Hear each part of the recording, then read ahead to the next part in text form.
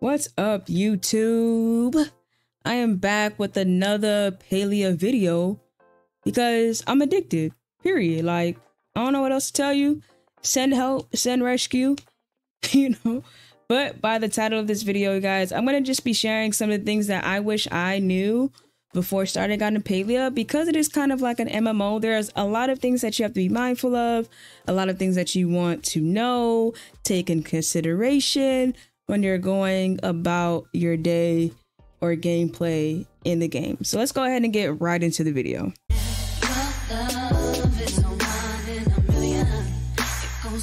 All right, guys, so the first tip that I want to know, or basically let you guys know, is know your way, bro.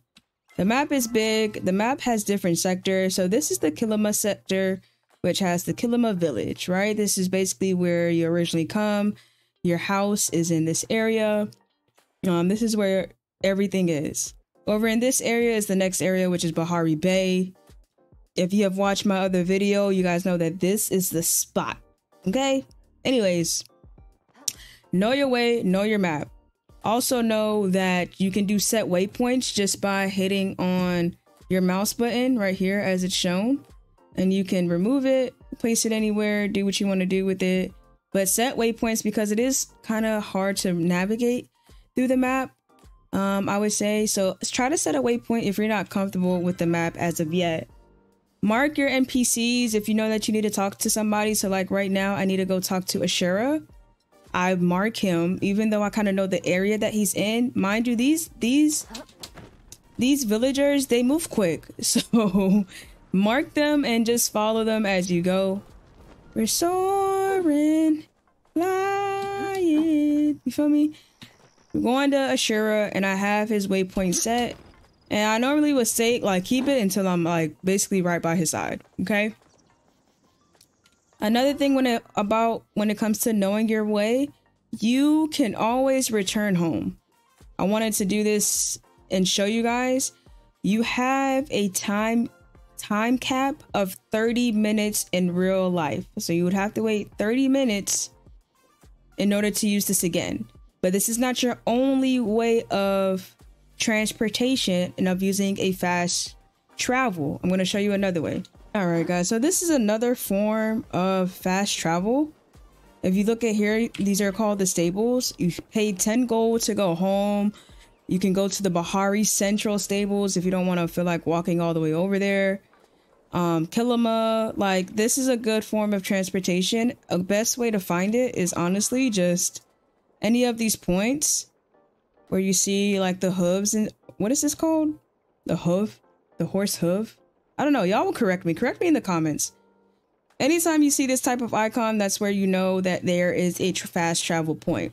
So use that to your fullest ability, especially if you're a little, rich on money. It's not gonna hurt you if you spend 10 gold to go home, or 25, or however much you need to get to where you're going.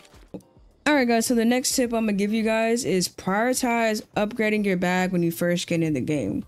I understand when you first get in the game, you're going to be broke. We get that. Right? But I think the first backpack is 500. The second backpack is 5,000. I'm not buying that because I only got 5,000 right now. And I'm not in the need to upgrade my bag. But please, when you first get in the game, you want to prioritize this being the first thing that you spend your money on, which is going to be upgrading your bag to the second level, which is 500 coins. Now I'm about to show you guys the third most important tip in this game, which is getting money. So let's get into all the ways that you can make money in this game. All right, guys. So as soon as you get into the game, you're going to want to hunt. The first thing you're probably going to see are these choppas. They're good for their tail as well as their fur. You'll see the deers. They're good for antlers as well as their fur.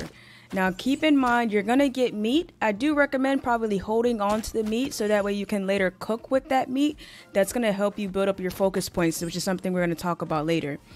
One thing I want to point out as well, there are different types of deers as well as choppas. The first deer you may come across is going to look like this.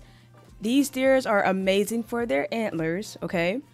And then you'll see the deer on the left-hand side, which is gray.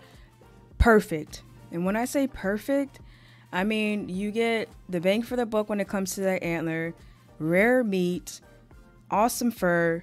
This is where your money is. Now just keep in mind, because they are more rare, obviously they're going to be harder to hunt.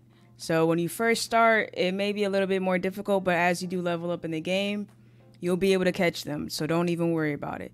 So just keep in mind, there's 3 types of deers and also 3 types of choppas. Okay, so the skin color are basically the same when it comes to the choppa. You get a better tail, you get better fur. All right, guys. So the next thing that's going to help you get some money is fishing. What I do recommend when it comes to fishing is look for the bubbles if you can. Like how I'm doing right now, you see there's a bubble. Look for the bubbles when fishing. Add on a piece of worm for bait. And that's really about it. You can keep some of the items that you get. You'll get some starred item fish. You can use that to sell that. Or you can also keep it and use it for food. All right, and then the next thing we're going to get into is going to be bug catching. This is a good way to make money as well. You want to keep your eye out for the glowing bugs, as you see on this one. Just throw your smoke bomb at them. They may require more than 1 smoke bomb, but you can use the loot that you get from them to sell it, or you can keep it as decoration. All right, guys, so another great money maker. This is what I would like to call passive income, which is gardening, right? So some people keep the vegetables, some people sell the vegetables. What I like to do, or what I'm learning, I guess you can say, is that I keep some of them and then I sell some of them, right? I only keep some of them just for me to cook with, and then the rest of them I sell it. So it's to each its own. You can do what you want with them basically, but you get a good bang for your buck for them. All right, guys, one thing that I wish I kind of knew ahead of time, because I went crazy when I first started, was requesting items, right? So you can come to here and request 4 items, but each item you have requested, after you've claimed that item, it's a 24-hour time gap. So if you reclaim this item, let's say 1 p.m. today, you won't be able to request another item until 1 p.m. the following day. So keep that in mind. You can only do 4 at a time, and there's a 24-hour gap on them. And just keep in mind, like, be smart about it when you're requesting these items. Like, don't request no plant fiber. I just was helping a friend out with this for a quest. Don't request really iron ore, because it's like there are an abundance of them throughout the village. So just keep in mind, somebody messed up and gave me some dispel arrows. That's all I'm gonna say. But just keep in mind of the things that you are requesting when it comes to them. Make sure that it's worth it, because as I said, you only get 4 in a day, and there's a 24-hour gap on it, time limit on it. So just keep that in mind. All right, guys, one thing I'm gonna also say as well, upgrade your tools as soon as you can. Like right now, I am about to upgrade my tools. I only have standard items, I believe. I have this makeshift belt as well as the makeshift hoe, right? Don't really care about it. It's fine, but upgrade your tools as soon as possible. And if you didn't know already, you can move these around. So you don't have to keep them in the center or anything like that. You can move them around as best. I try to keep my bow in the middle, just because that's the first thing that it goes to. And you know, I'm about that action. About what? About that action, y'all. What? Another great thing that I don't know if I was the only person, right? But it's X to unequip the item, you guys.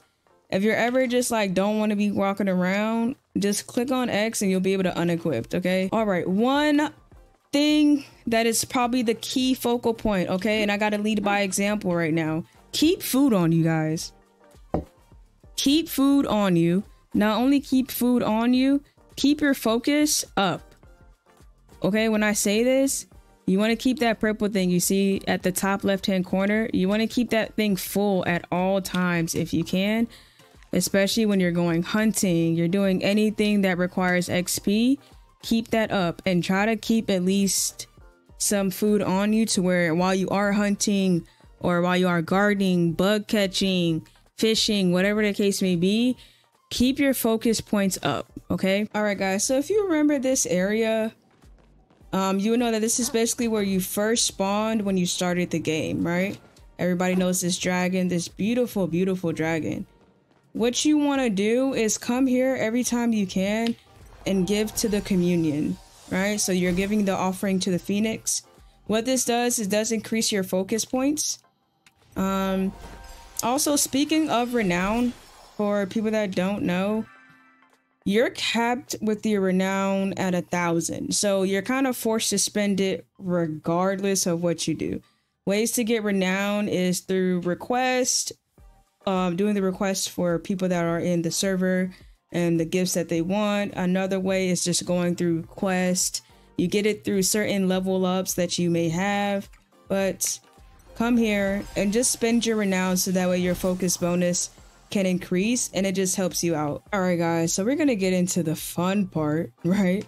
Which is decorating. Okay, decorating in this game is amazing. Take for instance this tent. You see I have everything inside of the tent. You can literally just move only the tent and everything will stay.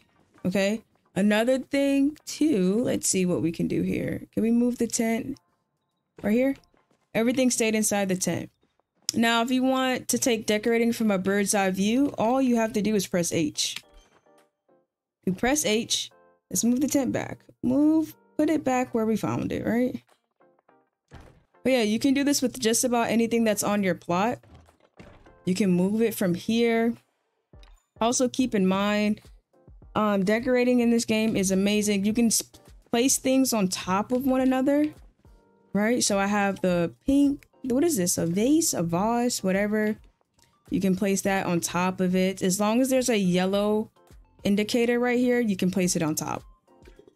Even with the aquariums right here, you can place them on top of each other as long as it's basically the same. I can't place it on top because of that flower pot, but you can place things on top of one another. Also, if something is already on top of one another, you can move it as well. So that's pretty cool. I feel like the decorating in this game is going to be so much fun.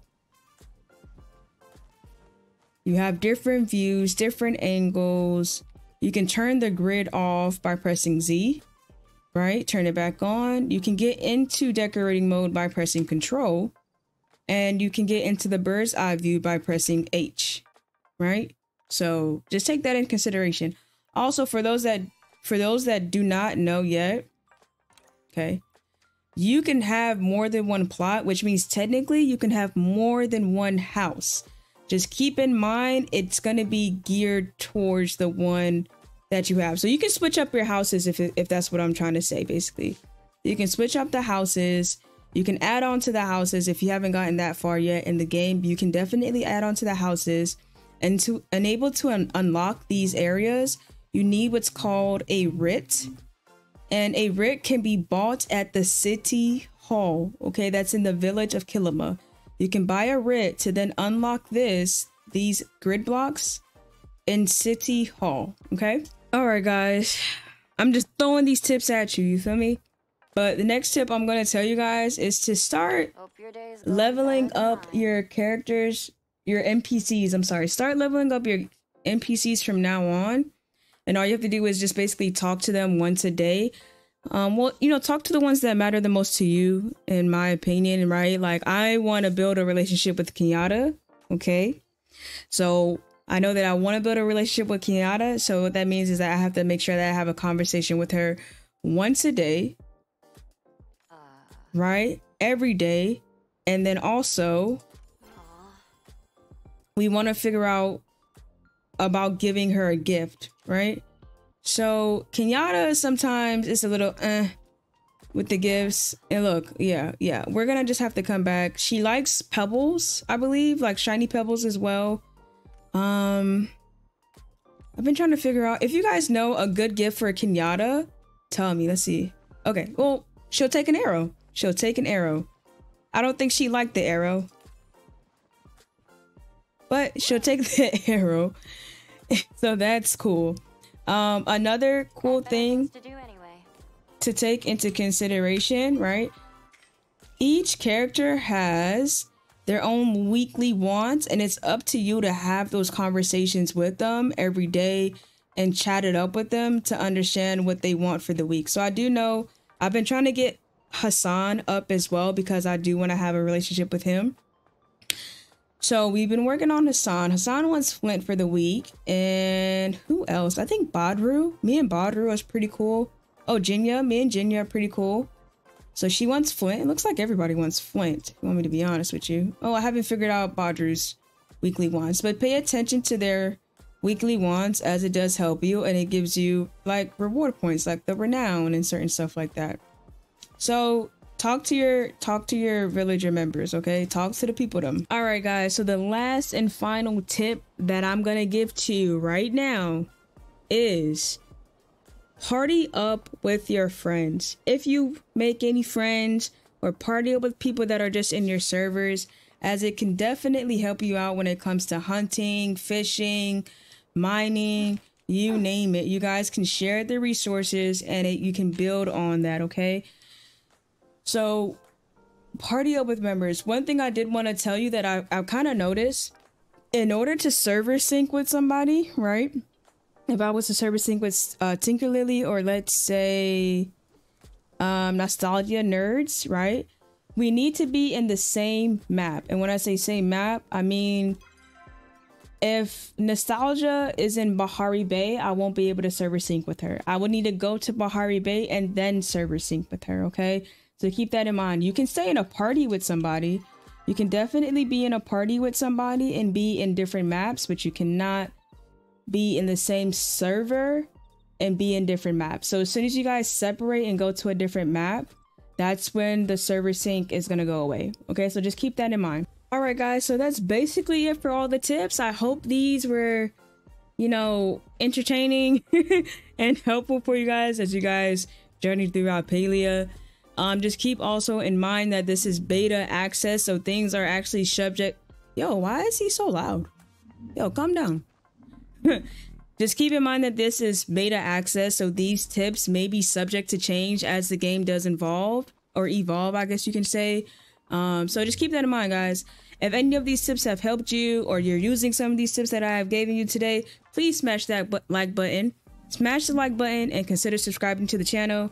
Other than that, y'all, I'm out. Thank you for another one.